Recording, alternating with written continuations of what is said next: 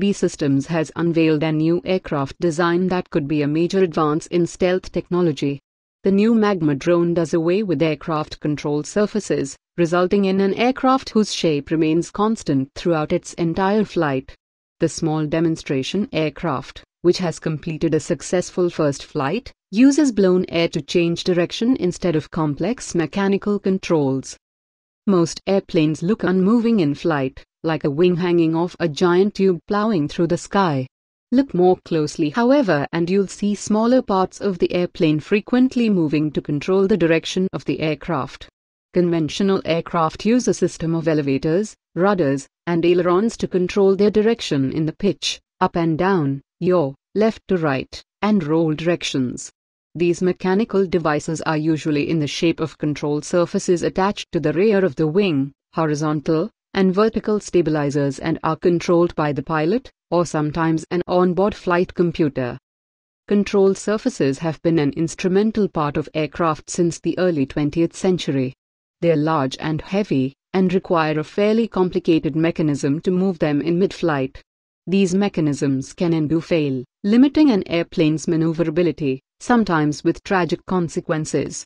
Among the new generation stealth warplanes such as the B-2 Spirit, F-22 Raptor, and F-35 Joint Strike Fighter, control surfaces can also affect an airplane's carefully shaped stealth profile, as the fin-like device moves upward or downward, momentarily making the aircraft slightly more visible to radar.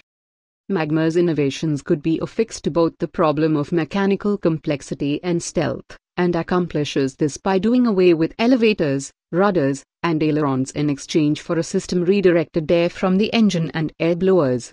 The first process, known as wing circulation control, redirects air from the engine moving at supersonic speeds and blows it through the trailing edge of the wing. The second process, known as fluidic thrust vectoring, uses air blowers to change the direction of the aircraft's exhaust. Combined, both processes allow the pilot to control the direction of the aircraft merely by manipulating the air around it. The elimination of hydraulic controls, replaced with air redirecting ducts and air blowers, will make aircraft with this technology cheaper, easier to maintain, and safer. Magma also helps keep the plane stealthy. A pilot or drone operator can change directions without fear that doing so makes his or her plane more visible to radar. Magma's technology is impressive enough to nearly break out the R word, revolutionary.